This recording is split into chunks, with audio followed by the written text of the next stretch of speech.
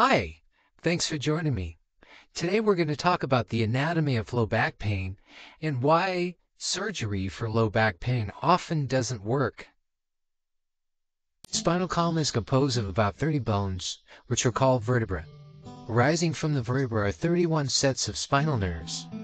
The spinal nerves are represented in this model of the spine in yellow. The spine is divided into 5 major regions. These include the cervical region, the thoracic region, the lumbar region, the sacrum, and the coccyx. Most low back pain originates in the lumbar region. This is because the lumbar region houses some of the body's strongest muscles, and they provide a fulcrum or a lever for the body's trunk. Meanwhile, the thoracic area provides a support system for the body's rib cage, and the cervical area provides a support system for the neck. We can see here that there are 7 cervical vertebrae, 12 thoracic vertebrae, 5 lumbar vertebrae, and in the sacrum and the coccyx. The pelvis, which includes the sacrum and the ilium, provide the stability for the bottom of the spine. Here we are looking down onto the front of the pelvis, as though someone were sitting across from us and we were looking at their midsection. The main components of the pelvis include the 2 ilium at the top, the sacrum in the middle, the pubis symphysis at the bottom. Now the 2 ilium at the top can be felt above the hips on the outside, and the coccyx can be felt just above the anus at the bottom of the spine. Here's a close-up of the sacrum, with the foramen detailed. The foramen provide an escape for the nerves out through the sacrum. Speaking of nerves, we can see in this diagram the spinal cord and the nerve roots coming off of the spinal cord and through the vertebra. The prevailing theory of low back pain is that these intervertebral discs become damaged, and they may protrude or otherwise lose their cushion effect, and that causes the vertebra to clamp down upon each other and irritate the nerve roots. Should the disc herniation worsen, the disc may rupture. That's called a ruptured disc. In this next model, disc herniation is represented by the red area.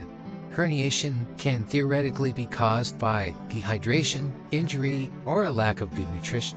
Disc herniation or rupture is often diagnosed with either X-ray, CT scan, or MRI. The physician will often determine whether the disc is herniated or ruptured by the position of the vertebra. Spondylitis also may occur. This is an inflammation of the vertebra in the lumbar region. Ankylosing spondylitis is a form of arthritis. Spinal stenosis may also occur. This is a narrowing of the spinal canal, and it often occurs as a result of arthritis. Spondylolisthesis is when one of the vertebrae slips out of position. This is also referred to as a slip disc. When lumbar pain radiates down to the legs and the feet, this is often considered radiculopathy, which is an irritation of the nerve roots. When the intervertebral discs become ruptured or herniated, a physician may refer to this as degenerative disc disease. There are several different types of low back surgery. The most popular surgeries are either disc fusion, disc laminectomies, or discectomy. Spinal fusion connects 2 or more of the vertebrae together permanently, while laminectomy removes part of the actual vertebra bone, while a discectomy will remove part of the herniated disc.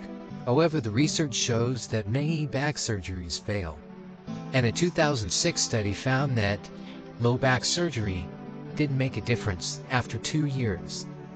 Furthermore, a study published in 1994 found that 64% of those with no back pain had bulging discs, and 28% had disc herniation. These are folks with no low back pain. These 2 studies and many others bring into question the entire hypothesis of conventional medicine regarding low back pain. Consider this diagram. This diagram shows the vertebrae stacked on top of each other. What's missing from this illustration? Let's look at this next diagram, which is a cross-section of a vertebra, and the facet joints where the nerves arise from. So what's missing in this illustration? The very muscles, ligaments, and tendons that are holding these bones together. If these illustrations represent what conventional doctors look at and consider when they think about low back pain.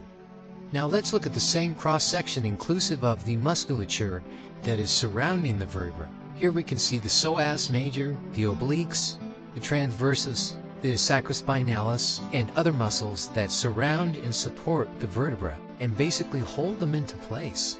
This next illustration shows the complexity of the musculature that not only holds the vertebra into place, but also connects the pelvis, the sacrum, and the entire trunk system together. This is a complex system of muscles, tendons, and ligaments that support the entire skeletal structure. Let's consider how muscles work. Muscles can contract or relax. Every muscle in the body is balanced by an opposing muscle, which contracts when the muscle relaxes and relaxes when the muscle contracts. When a muscle contracts, it pulls on the joint, and when a muscle relaxes, it releases that joint. This opposing counterbalancing musculature system provides a levering system throughout the body, allowing the body to be stressed in one area and relaxed in another.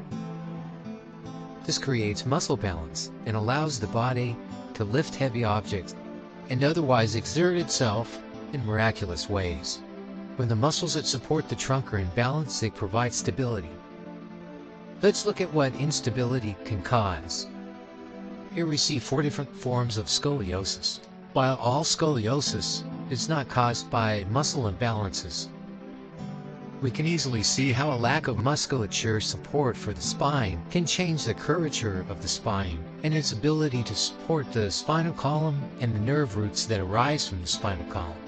Because most of the body's muscles are interconnected in some form, therefore imbalances from muscle groups throughout the body can have direct or indirect effects upon the supporting muscles of the spinal column.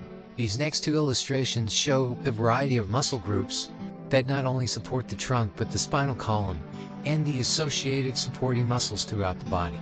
These muscles illustrate the levering system of the lumbar region and how that interacts with the pelvis and hip region muscles.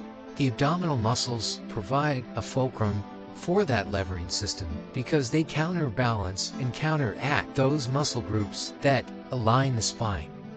It is for this reason that physical therapy for low back pain will often focus upon strengthening the abdominal muscles, which are also referred to as the core, and exercises that will help provide strength, support, flexibility, tone, balance, and engagement for those muscles, ligaments, and tendons that surround the spine, the vertebra, the pelvis, the sacrum, the hips, and all of those other regions of the skeletal area, and the all-important spinal nerve and those roots that come off of the spinal nerve. Illustrating the potential for success for this non-surgical strategy, a 1987 study found that 98% of ruptured or herniated disc patients who were successfully treated with tensomyofascial therapy